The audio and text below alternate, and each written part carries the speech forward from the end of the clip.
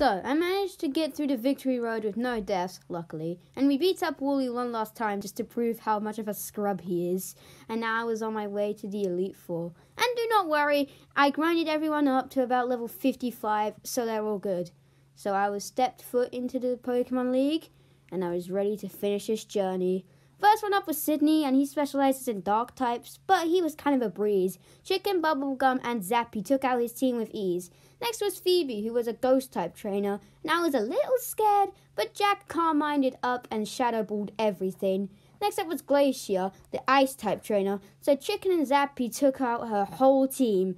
Last was Drake, the dragon type trainer. I was a little bit worried, but luckily Beautiful and Xenomorph took out his team with ease. And now it was on to the last battle, Steven Stone. This made me nervous. He led with Skarmory and I led with Zappy to abuse his sturdy ability to make him lose all his potions.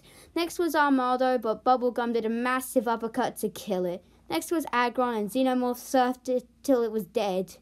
Next was Cradially, and Beautiful used some Dragon Pulses to kill it. Now was Claydol. I sent out Xenomorph again, and it was a fight, a big fight, but he made it through, and now it was time for the dreaded Mega Metagross. But we have one tiny itty-bitty problem. The Claydol set it up a Reflect, which basically means that that his team now gets defenses over physical attacks.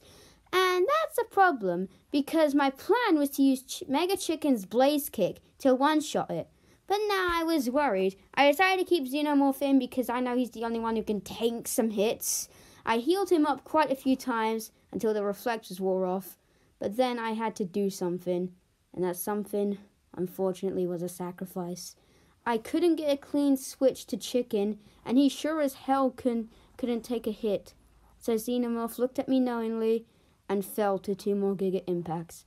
Chicken came out, and with rage in his eyes, Mega evolved and powered up. He jumped up and gave Mega Metagross a Blaze Kick to the face. And we did it. We completed the Pokemon Alpha Sapphire Nuzlocke.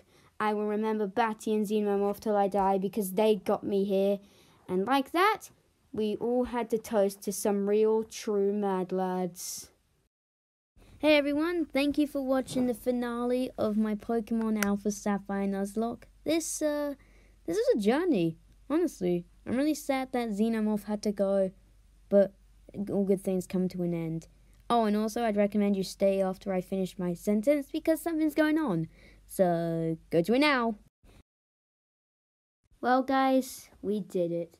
This was great, and I'm happy for each and every one of you. You all put in some work, and I couldn't have gone here without all of you. Bubblegum, Chicken, Zappy, Jack, Beautiful, and our fallen Xenomorph. We all did it, and I'm pretty sure we'd all want to have a toast to Xenomorph. Wait, what's that noise? Oh God! No!